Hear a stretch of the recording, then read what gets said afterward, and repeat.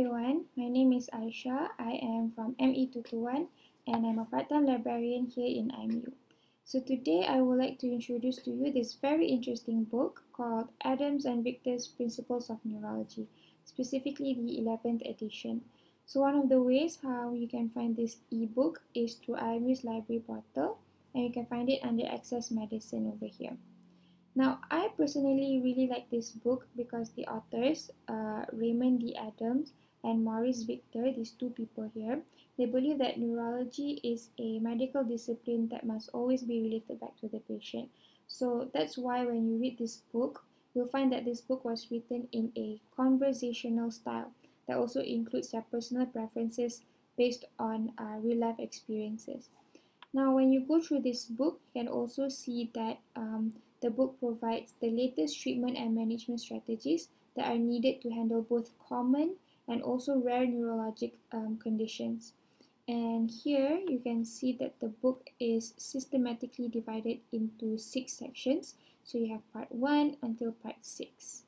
And this book is intended to be suitable for those who are already senior professionals or even aspiring clinicians, such as students like ourselves. So I would say that is appropriate for any of us students in the healthcare industry.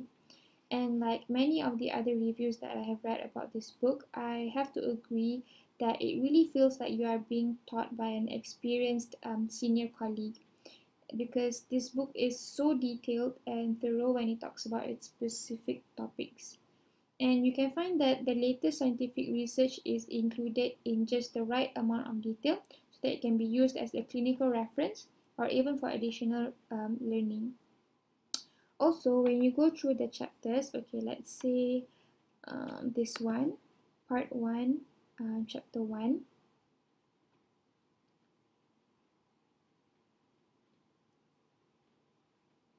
Okay, let's wait for it to load. Okay. So here you can see that it is further divided into smaller sections, and you can just click on any of the sections that you're interested in, and then it will lead you directly to it.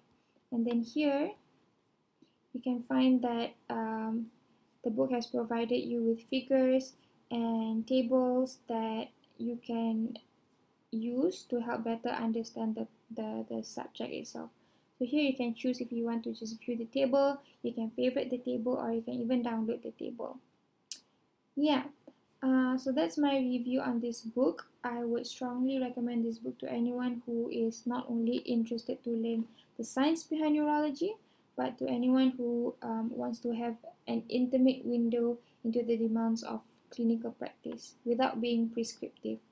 So that's all from me. If you have any questions at all, please do not hesitate to contact me or any of the librarians here. Thank you.